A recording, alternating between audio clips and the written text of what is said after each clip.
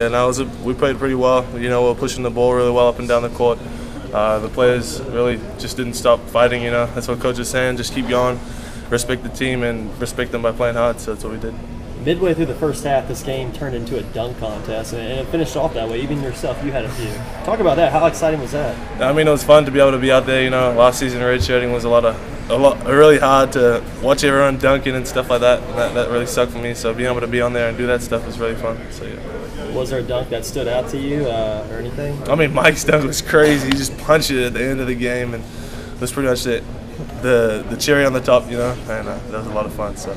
Tai, what approach are you taking right now? What's that, sorry? What approach are you taking right now to just the competition? Right now I'm just trying to get better, you know.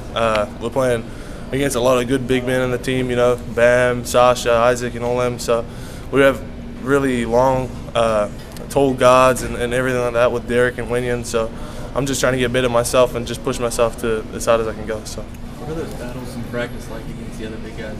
I mean, they're really good, you know. Big man, we're all fighting for each other's spots, you know. So it's a lot of battling going on there, you know. Coming into training, if you watch any training, it's just fighting the whole time, you know. We're just all working hard to be able to get better, you know. That's why we come to Kentucky, just to get better, and that's what we're trying to focus on doing. How does that competition make you better? What skills are you developing, you know, going against those guys every day? I mean, you develop strength, agility, everything, you know, everything you need. Just that fight and the will to win, you know.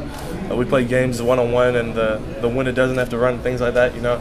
And it just ends up being a battle, you know. You have to get a stop on defense, or else just sitting in there, just have to keep playing defense until you get one. So it's a lot of fun, you know. You think the injury set you back at all? Yeah, obviously injuries set everyone back, but I don't let that get in front of me, you know. It is what it is, and I'm just gonna keep working. So how hard is it to play with that mask? Oh man, it's annoying. Can't even see anything, and you're just running around, and it's just like a big brick in your face, you know. Imagine trying to play basketball like this, you know. You can't really see, but it's all good. Do you think you'll have to play with it all season, or have they told you eventually? I think this is my last game I'm wearing it, so hopefully I've been on the doctors trying to get me off wearing that mask, so yeah. How much do you expect to play this year, do you think? I'm just gonna go with the flow, see how much I get to play, you know.